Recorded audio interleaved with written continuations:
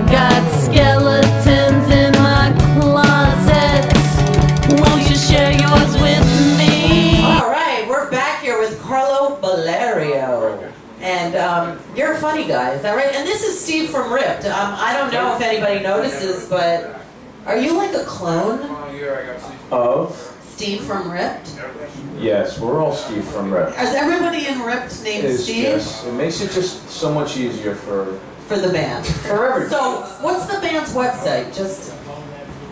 Oh, you need the other Steve for that. Oh! Facebook.com/RippedNJ, ReverbNation.com/RippedNJ. There you go, there you RippedNJ. go. But we got Carlo here, and Carlo, you're a funny man? Since 1987, yes. And when did you know, when was the moment in time that you knew that this was your calling? It came to me at a very early age. Growing up in Newark, New Jersey, like Carlo was just mentioning. Yes. I used to watch Abbott and Costello on Sunday mornings on Channel 11. Were you an Abbott or a Costello? Oh, definitely the Costello. So who's on first? Yeah, definitely the funny man. I always liked the funny man as opposed to the straight man, but they were... Is that because your name's Bellario? Bellario, Costello? That's an Italian thing, yeah, Yeah. yeah, absolutely. And it's fine. I gotta give you credit, Rue, because I give you credit for sharing your situation, airing that. It's not easy for people to do because I have an eating disorder too. Join the party. Yeah. I was the other way though. I used to be 623 pounds. Oh my God, this show is wild today. Yeah, I had the gastric bypass. Yeah, but I know people that have had it and it didn't work. Like it works temporarily, so it worked for you. Yeah, I'm down over 400 something pounds. Wait, so did Richard Simmons come to your house or something? No, Like were you on television? Actually, not Were for you one of that. those people laying in bed and couldn't get up? You know what? No, I was very active for being a quick guy. 600 and what? 23 pounds is my top weight. How did you weigh yourself? Wow. I used to go to the hospital and we used to have a freight scale, I swear to God. They used to have a what? A freight scale. A freight scale to Yeah. weigh you. Now, like, you weren't afraid to get weighed? You would go on the scale? I cancel doctor appointments because I don't want to go on the scale. You know what? It wasn't easy being that way, but I wasn't ashamed of it. I would go to the beach. Good for you. I would take my shirt off. Hey, look, I know it may not be pleasant. If you don't like it, turn your fucking Now, when head. did you start over, like when you were little? I'm Italian. Right. Growing up in a household, the lady across the street hits yeah. the lottery. Everybody, my mother's cooking. And for any excuse, they had to cook. I know. Up until the time I was 10 years old, my mother, I told my name And the was food taste is this. so good. And you can't. And for any excuse, and then who dies, who hits the lottery, whose birthday, who got their license, who got a hip replacement, so any excuse to eat. Yeah. So how did you do it though? I mean, what went off? I was active. It didn't get bad until after high school. Okay. I mean, I played football. I was a chubby kid. It's what everybody says. Oh, it's baby fat. I don't know. Yeah. Yeah, not in my case. Right. But, and then it just got worse. After high school, I guess you get less active. Even though you're young yet, you start to do less things, and then. And smoke more pot. No, actually, I never did. Oh, you didn't? Never tried. I have no idea. You got the munchies without it. I didn't need it. You didn't need the pot. Exactly. Exactly. And I guess it just, when you have problems, I guess it was, I never did drugs, so I guess I turned to it. Well, food is the best. Well, you know what, everybody feels that food it's an addiction, but they don't give it any credibility, because as opposed to drugs or alcohol, which I'm not trying to. Right. But it is serious. It is very serious. But I got through it, and my cousin, and I never believed in any of that stuff. All them surgeries, all them stupid pills, fen, didn't want to do any of that. My cousin went to see the same doctor that I had. She went in first, and this was when this gastric bypass surgery was just coming out. And she said, listen, just sit down with him and listen to him. And he made me feel comfortable. At the time, I had the health insurance. I said, do it. And I don't regret it. And it worked. Yes. Good for you, because I know a lot of people that have had, Oh, I've had my share of complications. Yeah. You have your good days and bad days. Yeah. You gotta retrain yourself to eat because you can't eat the same things. And I still look at food. How many years ago was this? 2007. Wow, good for you. Yeah. So it's been off for a long time. Yeah, and you still have it in your head. I don't get hungry anymore, but you still have it in your head that you want to eat. That you can eat the same way, but I take 2 bites and I'm full. Wow, and you don't need it. And I was a big gym guy. Now I'm in the gym every day. I used to be able. I couldn't walk from here to the front of the bar. But nowadays I'm doing 10 miles on a treadmill. Wow. I'm like a gazelle. That to me, yeah. It You is. run? I run. Wow. I always wanted to run, and it's so addictive. So what do you make jokes about? Like, do you make jokes about your life? Everybody always asks me, what is your comedy like? I'm a cross between Tony Soprano meets Sam Kinison. Oh, that's a good combination. Yeah, I talk about family life, growing up in an Italian household, my mother, you know, just very observational stuff that every day, true stuff. Like, wait, Sam Kinison was with Jessica Horn, right? Yeah. Yeah. And he was one of my mentors coming up. I'm a big Don Rickles Both of fan. them, though, you know where they both are. Yeah, well, yeah.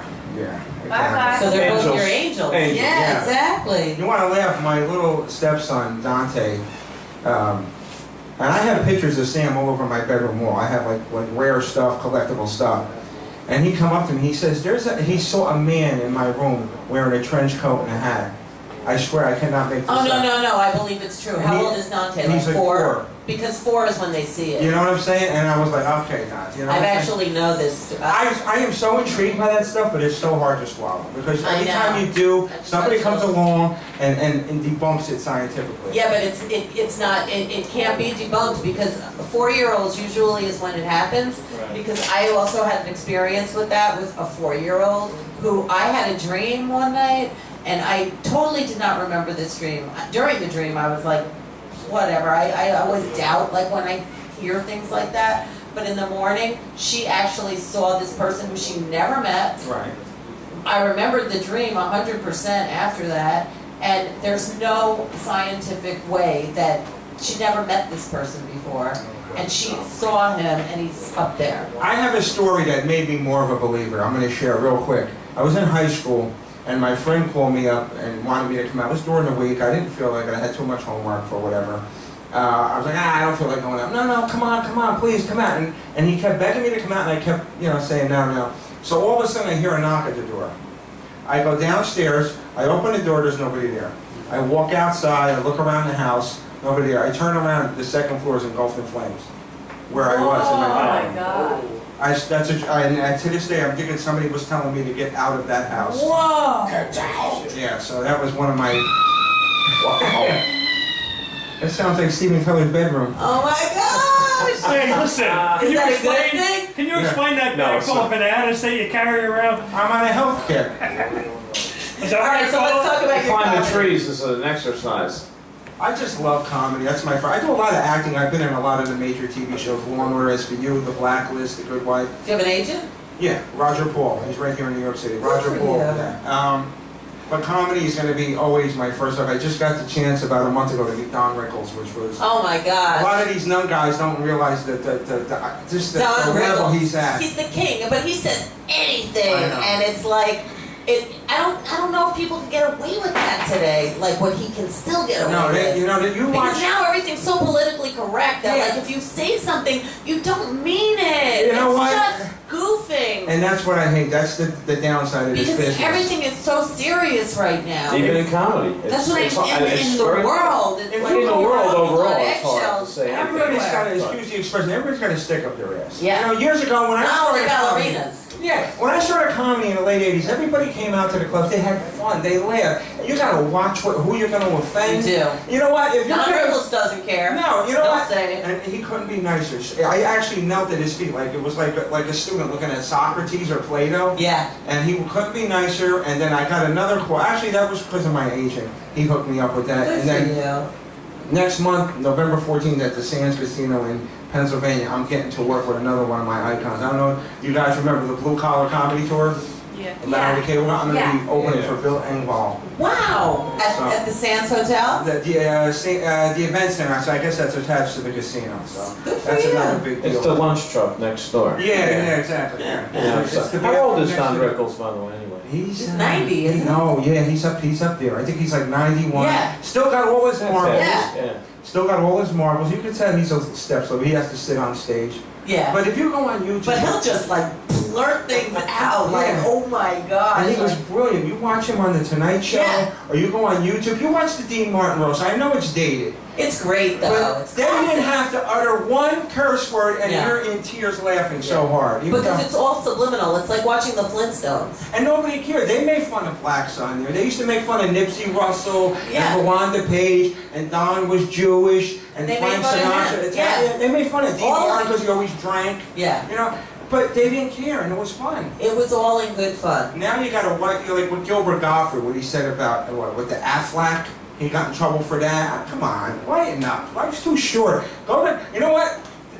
Guys, please, stop with the reality TV. Go out and see live entertainment, whether it be comedy, Yeah. music, or anything else. Seriously, that's what we need to do, is get back to the fundamentals. Yeah, it's true. Do you have a website where you want people to find you at? Right, my website is under maintenance. It's normally carlobellario.com, but check me out on Facebook and on Twitter. I also just opened up 2 comedy clubs in New Jersey. Where? One is in Bayville, which is near the Jersey Shore. Good for you. And one is in Nutley, which is in North Jersey. It's called the Nutley, Animal you can House have a lot Comedy of fun Club. with Big that. Italian Yeah. town. Not Yeah. like big Italian. Slightly Italian. I guess- Slightly. Justin Bieber should go there. Exactly. Nutley, right? I know, he'd be packing. Yeah, exactly. But it's called Animal House Comedy Club, and that's the website, Animal House Comedy Club. Good for you. But I'd love this show, and I'd love to come back as The Who in the future. Oh, would you please? I would love Oh, to. we would love that. Absolutely. Now, would you eat chocolate or no? Is that a yodel? It looks like a yodel is. to me. Yeah, I'll take a yodel. Oh. No, that's Right. a Swiss roll. That's not a Whatever, I yodel. don't care. Stop it. Is that a nutty It's a buddy? Swiss It's a roll. booty one, right? It's a nut. You can have Is it. it a nutty? We Hey, used to eat- Carlo, when I it's was all a- about the shape. I see the bananas, the yodels. Yeah, but you can have a yodel Take it too easy, because man. everybody's like being so politically See if you correct. can put it all in I the don't mouth at the same care. time. Once. Yeah, exactly. So can we get a skeleton from your closet? I think you kind of shared one, but No. For many years, and every once in a while, I have a relapse, and I know I'm going to be chastised for this. I suffer from compulsive shoplifting. oh, Jordan, okay. That's Like, I'll go into a Wawa and won't think nothing about taking a Snapple and going, yeah, Right. that works. But I think that's aren't all you doing a related. set of Beverly Hills Billies? Sit down. I Watch think your it's yodels. related though Yeah. to the same personality type. I'm of- trying to think if there's a reason why. Because I remember doing it as a kid in the Yeah. drugstore, stealing baseball cards. Big top toy stores. And I don't know if it's because of the eating or if it's like I think it's all related. it's an unhappiness It's that gene somewhere. But that- I'm living the dream. I'm Good doing for what you. I love. And you still want that Snapple. Exactly. That's it. Where's the psychoanalyst? I love Carlo it. needs a psychoanalyst. Yeah, right? Exactly. Every I haven't eaten Walgreens this is store. I'm closed having down. 2 vaginas a week. I can't. It's horrible. Oh, will you push a button? Absolutely. Oh, it's a cell.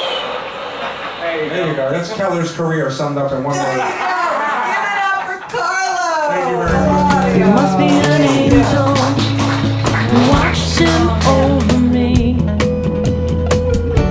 'Cause I'd be gone, so gone, so gone, it's plain to see. And then it happened.